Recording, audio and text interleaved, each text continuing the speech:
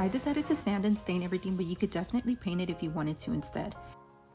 I cut down a 1/4 inch piece of plywood to fit the back and attached it with brad nails. To have the rack pulled down and up into place, I added utility hinges to the bottom and then attached it to the inside bottom of the base. I screwed in a magnetic couch to keep it in place, and then drilled pilot holes where I added cup hooks. Using some paracord and some swivel snap hooks, I tied a knot to attach them, and on the free end, I made a regular knot with a loop.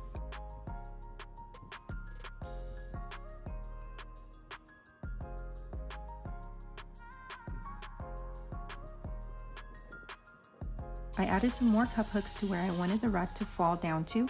Once mounted on the wall, the snap hook end I placed on the base and the loop knotted end I attached to the cup hooks on the rack. And that's it. Let me know what you think of this easy build. I know it sure added a visual and useful feature in my laundry room. Don't forget to follow along for more DIY content.